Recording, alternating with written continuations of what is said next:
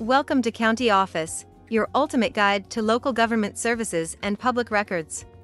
Let's get started. How to do an obituary.